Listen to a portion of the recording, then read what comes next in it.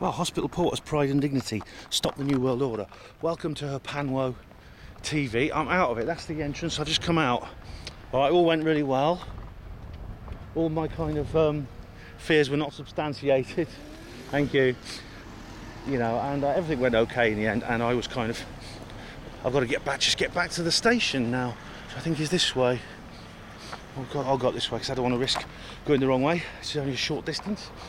But that was kind of, yeah, it was very interesting actually. And the guy, Chris, who sort of like come and met me, he was the guy who sort of conducted the event. And I'll have to tell you more about it later on because I've got lots of photos I've taken. I'll have to go home, I'll have to upload the photos, stuff like that. And then I'm going to have to think about what I've done. It's now 10, it's 9:30, just gone 9:30, and I need to get back to Oxford. So I'm going to go back to the, hope you can hear me in the wind, I'm going to go back to the station now. Basically, we went into this hall. It was much more elaborate than I thought. There were about 100 people there, more than I expected.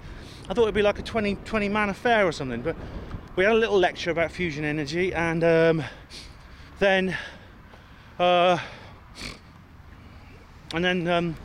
took us on a tour around the whole areas, all the areas in the laboratory, which is massive buildings full of machines. They took us to the JET, the Joint European Torus, which was a big, huge kind of, like I said, it's the tokamak I was explaining about in the nuclear fusion power film. And so I'm going this way. It's just back there, as I'll show you. It's all over there, that way. If you remember where I took you in the nuclear fusion power film, I'm on the other side of the building to that.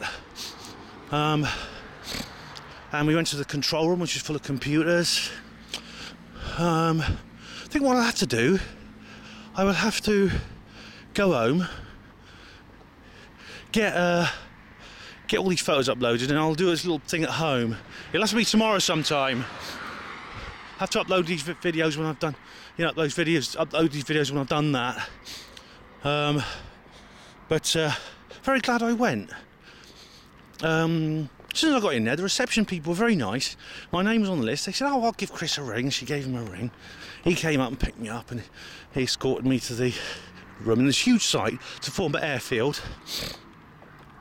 And then we did the guided tour. I didn't see anything suspicious at all. There were no locations of the type James Casbolt talks about. Although, you know, I did take there's a couple of areas that led down to basements, but I mean, anything that the kind of stuff Casbolt talks about would be a lot more either prominent. There'd be a lot more areas sealed off, or you know, there's not a lot more sort of or something you wouldn't even see at all. Anyway, that's it. Nearly back at the station now.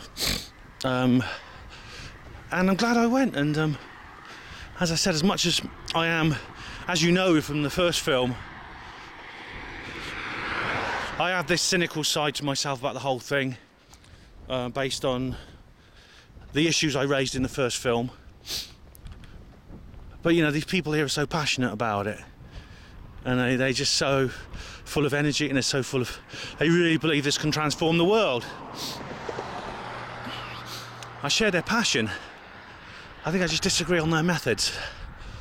Okay, I'm nearly back at the station now. I've got to catch a train. The last train goes in about 10 minutes. What's the time now? 22. Right then, till later. Hospital porters, pride and dignity, stop the New World Order.